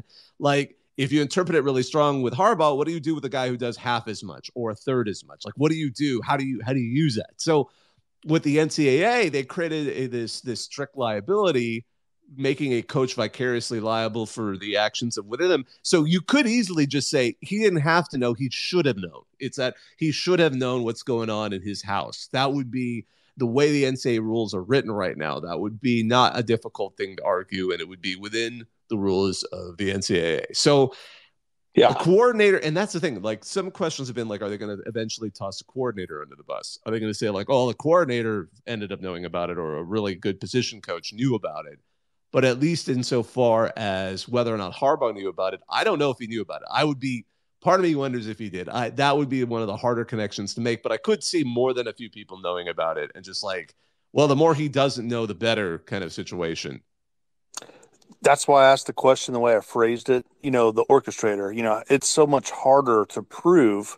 And you could even go as far as to say like mob, the mob stuff through the times that we've all witnessed. Like, how do you prove the guy that was running the scheme, right? So I'm not trying to compare Harbaugh to the mob, if anybody thought that. I'm just saying, like, how do you pigeonhole the person that sent it out? So I think once you watch the footage that's out there, you see Connor and where all he's traveled, and you piece all the things together in Central Michigan and Jim McElwain and the connections that Jim has with Michigan. He was a QB coach in 2018. Connor was on the staff in 2016, and you go through the whole rabbit hole, and then you see them, yelling plays, and they're changing plays during the, sidelines and all the stuff that's out there. We've all seen that, right? At least if you follow college football, you've seen it. So at this point, if you're investigating, I don't say you don't question it, especially, with all the tickets that were bought and the record that Michigan has, done since the scandal started. And there's so much smoke and so much fire. And you got people on ESPN and college football, SEC Nation, and everywhere else. They're all talking about it. It's the number one, story in college football. So it's not like I'm bringing up something like trying to pretend like I'm the one that's, creating this fire. No, it's way beyond me. It's huge. It's the number one story in college football. And there's the reason they're talking about it is they've all seen the same video footage. They've all seen Connor doing what it is. And then he supposedly got fired, and then he resigned, and then he writes this generic, thing through his lawyer. And at the very end wants to make sure that Jim Harbaugh wasn't involved. And it's just so generic. I mean, it reads very simply that there was a cheating scandal involved with the coaching staff at Michigan to try to steal, through the laws that the college football has already created. It's not like you're doing it during the games. They did it, and they traveled and they stole, which is illegal. And those are laws that are already plain as view. All you got to do is read through college football bylaws, and you'll see that that's true. It's not me saying it. Mm-hmm. That's the facts. So there is smoke there. There is fire there. I just feel like at this point, Big Ten Commissioner Petiti is scared to go after it because you have to piece all those together. You got to almost have at this point in a courtroom, Harbaugh saying to Connor, "Hey, steal those signs." Until they have that, or until they can say that they definitively have that, people are going to argue it until the end of time. So I think that's where we're at. I definitely feel that Michigan, they were dirty. They stole signs. That's why Connor's no longer with the team, obviously. And now they're banking on not talk.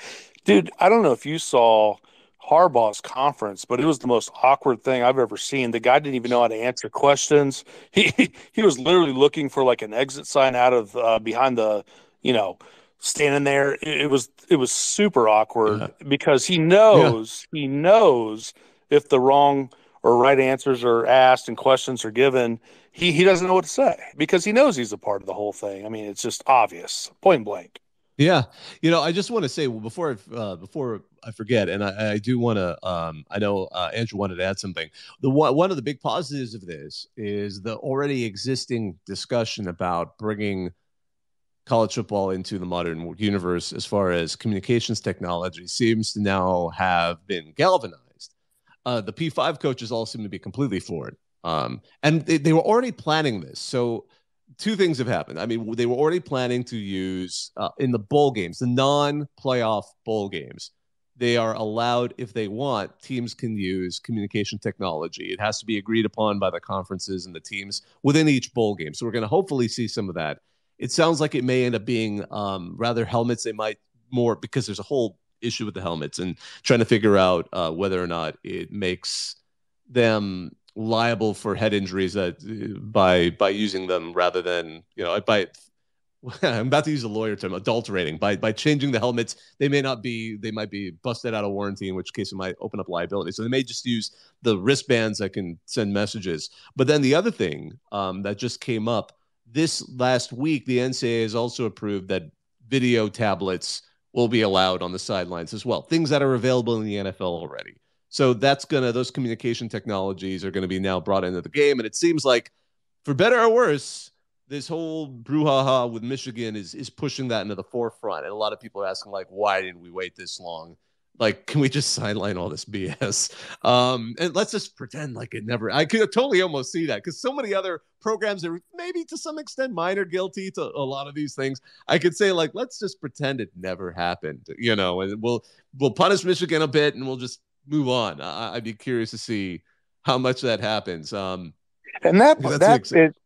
Bob, not to interrupt, but that's the part that's problematic. Like, I think there is something to be said about, hey, maybe the rules should be a little bit broader, especially the fact that you can, people take signs during the games and yada yada. I mean, that's been broadcasted on Paul Feinbaum and other shows on ESPN.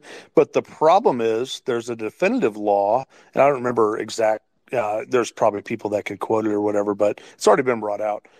You can't go to another school and scout another program's, play calls. That is illegal, and that's the problem that we're. The funny thing is, right? By the way, I don't know if people know the reason that rule came up was actually to help the poorer teams. It was really funny. They actually said not every team can afford to do it, so that was why the rule was actually. And credit to. I read that, I think Vanini at the Athletic did all the digging. The reason that rule was ever created was actually simply to benefit like Akron. No, sorry to pick out Akron. They're kind of my go-to, but I believe in you, Zips, one day. But yeah, it'd be really funny though. That would be a funny punishment. It's like, okay, moving forward, everyone can use tablets on the sideline. Michigan, you have to use a 2010 Zune. Microsoft or whatever. Microsoft. That's what everyone gets to use. State of the art. You gotta use these old Zunes we found in a box in the back. That you got to figure out all your plays using that. And but as laughable as that is, there is a point to be made about this, though. Imagine all the schools hiring, assistants or people that aren't even really on the payroll. They're showing up to practices, they're scouting, and they're literally videotaping other schools and their plays and what they're doing in practice. Imagine if that's really like what the open air, or if that rule wasn't in place. Imagine if that's what it was. Like, every school would do that. I mean, you'd have 25 schools all scouting a program, videoing, and then taking it back, and they're all talking about it, and they're like, well, this is the play they do, and then everyone's thinking, well, we showed them what we got, now we got to change it this week, kind of like what Purdue had to go through. What a conundrum. Like, we're not watching it for that. We're watching college football because we want to watch plays be called, teams try to stop the play, and then teams try to forward, the football. That's what we're talking about. So, you know what I'm saying? Yeah. Yeah, absolutely. Hey, Andrew, I want to give you a chance to talk. I know Ski Max Murphy has a point. I'm going to let up James. I'm going to try to get to you, Ray. So, knowing us, we're both in the legal profession, you and me. We love our hypotheticals.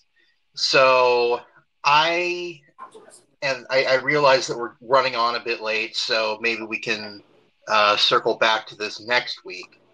But seeing kind of the duality of punishments, quote unquote, potential punishments for JMU where they're not bowl eligible, which it's been addressed several times by JMU, whoever's been advocating on their behalf, that all this is doing is hurting the student athletes. On the other side of things, if we're talking about Michigan, where I'm presuming these kids had nothing to do with the sign stealing, how do you punish a program without hurting the kids in some way, if that makes sense? I've certainly heard that argument. That's definitely one of those arguments that's been made into how things should be done. And I think that's something that should be considered. Ski Master Murphy, I'll let you talk, and then James, I know you're up here. I'm just going to just temporarily mute you, and then we'll get to you. So what's up, Ski Master Murphy? What did you want to add? Andrew, what you said about hurting the kids, I believe, it's always been out there because of the death penalty, but I believe that if they did punish Michigan somewhat severely, you have the immediate transfer rule, which almost always applies. So those kids could just easily go to another team, but would hurt the program. And then to think Nate and Baba, you both were talking about it like the actual rule. The rule was made in '94, and it wasn't just, it didn't just say you can't go, scout another team. It also explicitly said you cannot use electronic devices to record, which at that time probably was a camcorder. You can't use electrical devices to record, and you also can't use electrical devices to communicate with your players as well. So, I mean, from everything we've seen, we've basically done it all at Michigan, and it's one of those things where it's just, I know also back then when the poor schools, to help them, because it seemed basically all the big schools were doing it. We're just going around and scouting other teams, showing them the practices, which the weird thing is, like, when you look at the NFL rules, that's also when sort of the Spygate rule came into play, because basically what's happening at the big college programs and at the NFL. So they was like, hey, this is completely unfair, just stop it. Absolutely. That's a great point. Let's see here. I want to keep us kind of moving through this. So, James, what's going on? I'm going to try to get to you, Ray and Blake. Yeah. So, I have a theory on some of the aspects of why, how you could punish the coaches is that you do take away their wins while you also you take away their wins, because in a lot of ways, if you do, especially since they've been, since they've been using all these signs to win and all this stuff, that you take away a lot of their wins. I mean, quite frankly, you kind of make Jim Harbaugh. Now, of course, people know the on the field results there, but you also you humiliate them in a lot of ways. I do think in a lot of ways, Michigan has kind of like a Teflon to their name, kind of like Kansas basketball does in a lot of ways. And I'm not trying to necessarily what I'm trying to make is that there is a old school kind of vibe within their basketball football program that Kansas has within their basketball program that kind of makes it a little a lot it's the elites within the system that have a lot of money and all that stuff. But I will say, in some ways, it might be able, a lot of the boosters might want Jim Harbaugh gone, because I don't think, I don't think they really want this kind of publicity sticking with their football program, because I do think in a lot of ways they will try to look at the K-State coach or the KU coach as possible replacements or something like that. And I think that'll probably be the right move on their part to move on from Jim Harbaugh, because of the amount of negative publicity that has been on this football program. So I'm skeptical about that. I think if they keep winning, they'll keep some attention there. And I think of all the reasons to get kicked out of a program, this one's pretty mild. I mean, I still couldn't believe. I don't think Tony Petitti actually said this, but some people have associated from the conversation, I think, with the coaches, that was obviously was not publicized, but we heard rumors coming out of it that he called it one of the worst things that ever happened in college football. I'm like, whoa, slow down. Whoever's thinking that.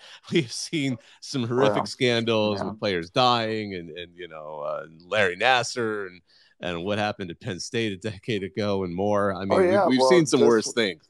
But I agree. Sure. I see what you're saying. Frankly, I think what would be more plausible in my head is Harbaugh just saying, you know what, I'm just tired of this. Just taking an NFL job where they don't care, because especially depending on how this season goes. If they imagine if you go and Michigan wins out and wins the championship, and at that point Harbaugh will have proved himself at that point. Or even if they quote just make the playoffs 3 years in a row and let's say beat Ohio State again, that might be enough. And then he just why would he even? I mean, at that point, I could see Harbaugh just saying, I'm going to take that next job and see if I can prove myself in the NFL, kind of like what Pete Carroll did when he had that chance to leave. And because I think some people say, Pete Carroll left because of the sanctions coming. I don't think he expected it. I don't think anyone expected how bad they were going to be. I mean, I remember one of the jokes was the NCAA was going to be finger guns. You could tell when Pete Carroll wanted to leave, because I still remember there was a press conference where, oh my God, I forgot. Mark Chavez was gonna leave, and he announced he wasn't coming back. And you could just see, because I think Carroll was hoping he was going to change his opinion at that last second, and he didn't. And you could just see in his eyes, all right, I'm done. I'm tired of trying to convince these kids to stay. I got to move on. And I wonder if we're going to get that kind of a moment with the Harbaugh. Like I'm done. I'm ready to move on, and this is it. But I mean, don't get me wrong. I think he's committed this season. I mean, at this point, he's focused enough, and it's so funny. I remember Nate talking about being awkward. He's just kind of awkward all the time in some of his press conferences. I think he's just gonna get them through, and he's just gonna kind of to push them in. But we'll see. It's a great question, and by the way, James, I know you're a Mizzou fan. It's even though you guys had that tough loss, it was a hell of a game. I mean, you guys gave Georgia it all, and I mean, to the credit, the committee barely. I mean, compared to some of the other teams, barely moved Mizzou.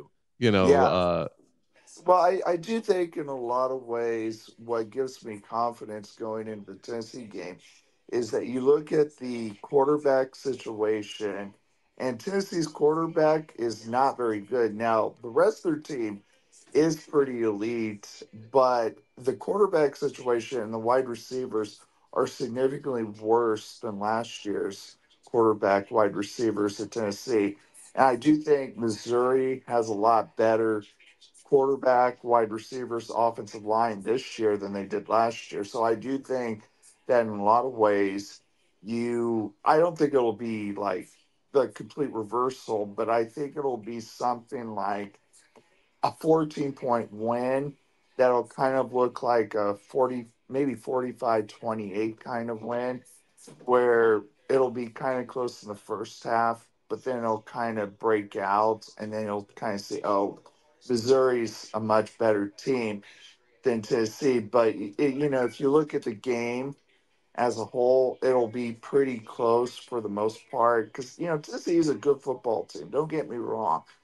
But the way Missouri's been playing is similar in a lot of ways to the way Tennessee played last year. And I do think that in some ways, maybe it's better in some ways because the coaching, I think, to me, seems probably better on this Missouri team than last year's Tennessee team.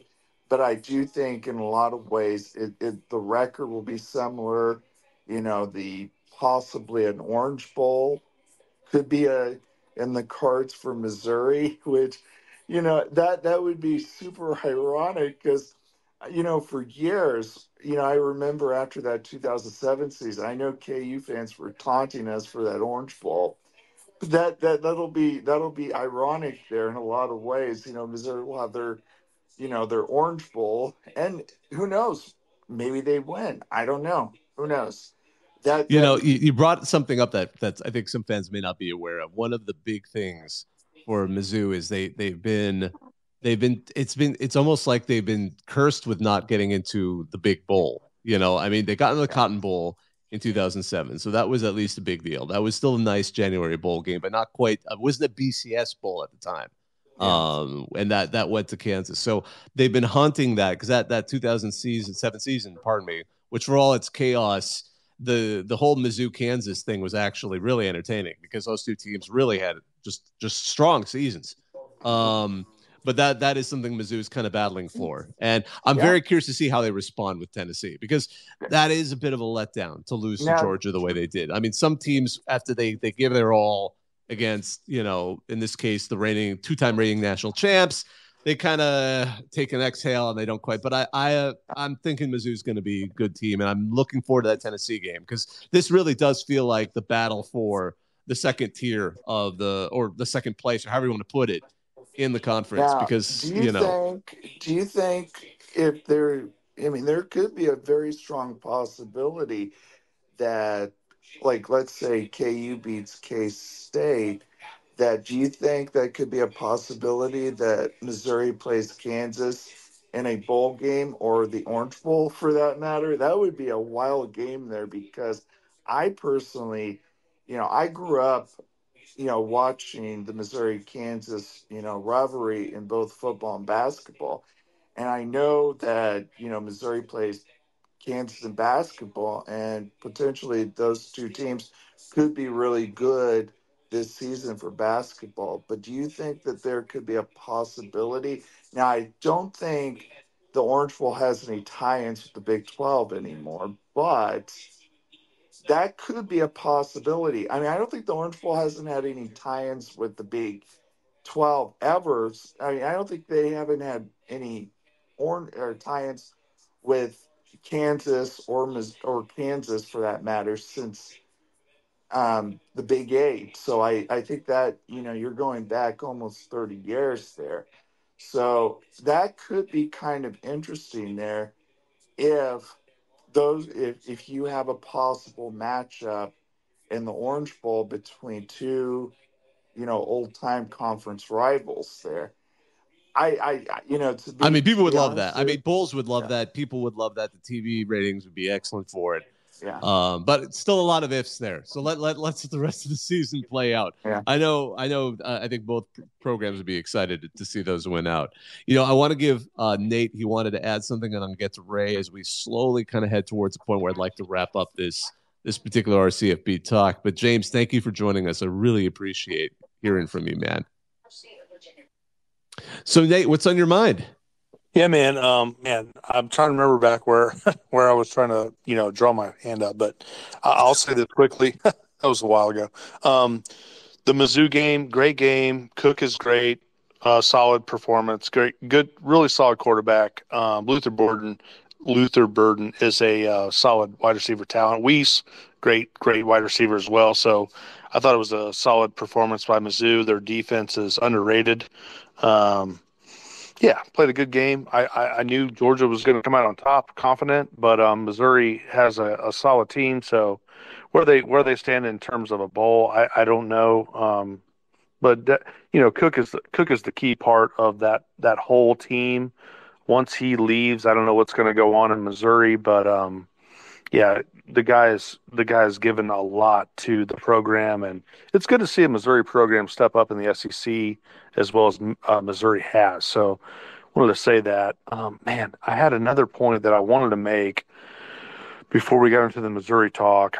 That's kind of why I raised my hand. If you remember, just put your hand up again, and I promise I'll get to you, Nate. Okay. I promise I will. Thanks, buddy. Ray, what's going on? You've been super patient, though. Ray, I want to give you a chance to join in right now. Yeah, just to circle back to Connor Stalions talk. I was wondering if any of y'all had read the news tonight, the latest in his saga, about him owning a business with Blake Corum. Yes, I saw that. And what does that matter? I don't think it matters that much. I think it's kind of funny because Blake Corum's like, I don't know that guy. And part of me wonders, there's so many ways companies get structured and getting a share of it. So I could see how they both end up having, and that's the funny thing. This is like the legacy of NIL, right? So you have all these kids getting deals and getting to stretch their brand and get the money that a lot of them have deserved. Some of them are super savvy about, and I forgot, it was like the backup quarter. He ended up being the backup quarterback at UCLA last year. He was like the whiz kid at it. Like he had just forgotten about, football, he was still on the team, but he was just like, had an insane number of NIL deals. So he actually found his lot in life was actually being a business person. But I think for a lot of these guys, it's like, hey, now you can get this deal, sign up for it. So I do wonder if he just ended up because it's like in Wyoming or something. I wonder if he just somehow ended up in some kind of an arrangement. And then now he's hearing like, oh man, you're dealing with Connor Stalions. And he's like, I have a deal with him. And I don't know the exact details. I don't know how many partners there are in whatever, or shareholders there are in whatever organization. This is a lot of questions I'd want to ask. Because it could be like, it's like Green Bay fans like, I'm one of the owners of the team. And you kind of talk about the joke of what that actually constitutes to be an owner of the Green Bay Packers. But, I've read it. It's been kind of funny. I haven't seen where it's gone quite yet, but it's certainly been amusing. Who appears, because I'm looking at one of the, Blake Corum, who appears as a co-owner of a Wyoming-based company with Connor Stalions, says he was unaware of that supposed partnership. And he had no business relationship with Stalions.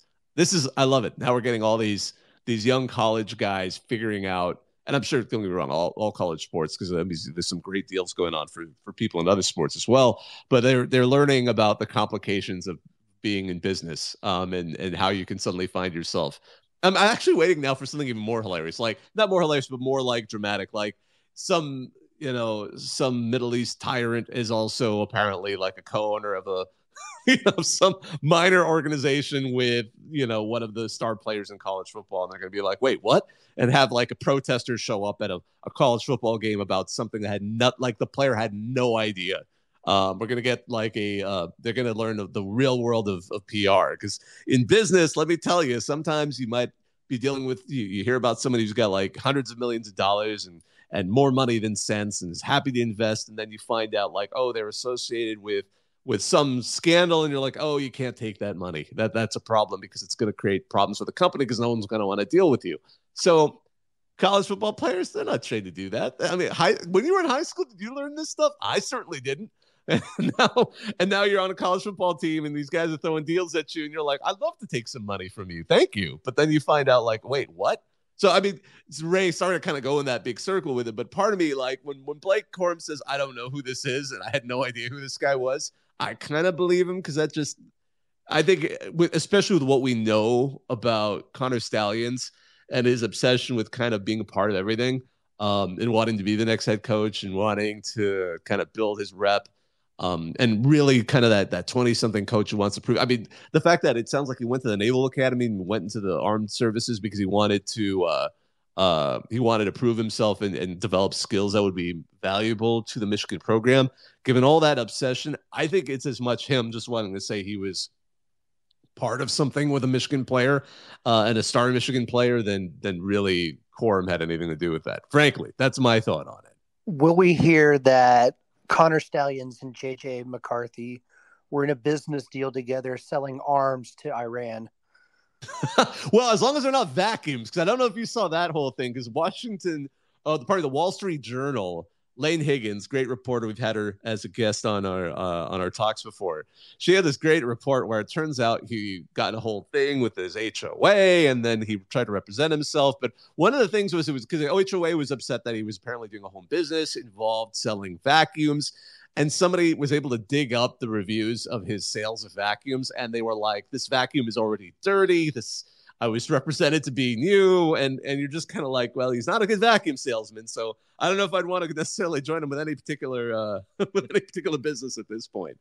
You know, that's a good moment. I like that. He's selling used vacuums. I mean, pretty good salesmanship. Like, how did that even happen? Like, I just love that. Like, he is a story that keeps on giving. And I mean, I'd love to have a conversation with him about anything at this point. I think he would be just an interesting person to just pick apart. I'm just curious at this point. Because again, in the end, the stakes are so low. We're literally talking about college football. We're talking about like stuff that, okay, yeah, there might be some punishments meted out. And again, they're warranted.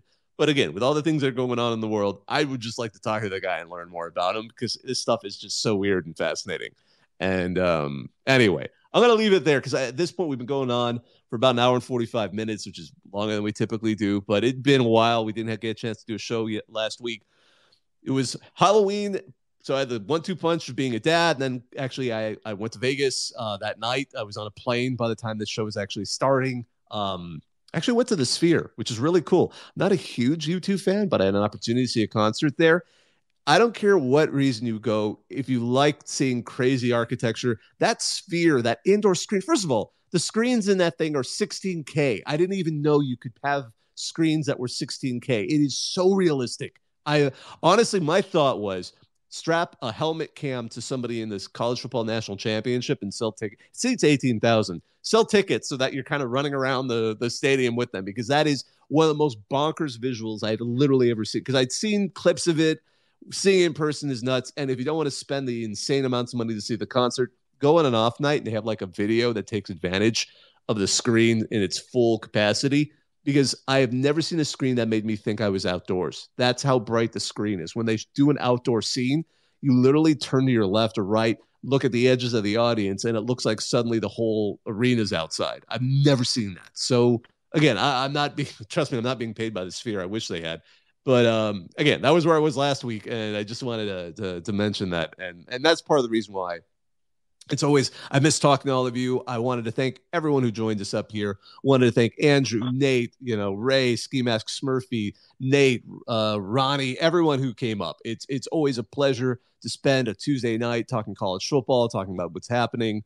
We're going to head into this next week. It's going to be exciting. There's action going on tonight and tomorrow night. I think the games have all wrapped up, so congratulations, Western Michigan, Ball State, and Ohio for winning your game tonight. But plenty of games to go. I'm actually really looking forward to we actually have a ranked midweek game, and we're going to get the chance to see Louisville play. So I'm really looking forward to seeing how Louisville on Thursday handles Virginia, because Virginia is still Virginia, but hey, they've managed to mete out at least one upset. So it's an opportunity to see how Louisville's looking. I think they're one of the most underrated teams out there, only because that Pitt game was a little weird. Jawar Jordan was injured. He only had a chance to play 2 downs, but they've only allowed 3 points in the last 2 games, and they've looked absolutely stunning. So Louisville if things, I mean, granted, I don't think they're going to get into the playoff, but they are one of those teams where if things go wacky enough and they win out and they beat Florida State in the ACC title game, they might have that chance. So that's a reason to watch that game on Thursday, just to see what Louisville is all about. But I'm going to go ahead and start wrapping this up. Nate, you wanted to add one last thought? Yeah, one last thought. Consider going to an hour and a half. I mean, the hour goes by so fast. There's more and more traction with people that have a lot of insight with some, various comments about the landscape of college football. I think an hour and a half, if you have that time, I think it'd be awesome. No, for sure. And I have no problems with an hour and a half for the most part. And actually, frankly, even when it goes longer, but at this point, I'm actually kind of running on fumes. So that's why I went around on 1 hour and 45. I'm like, oh gosh, I got to start wrapping this up. But again, on behalf of all of us at our CFB, we thank all of you for joining us. My name's Bobak Ha'Eri. This is our CFB Talk 164. Now I'm going to hang up and listen.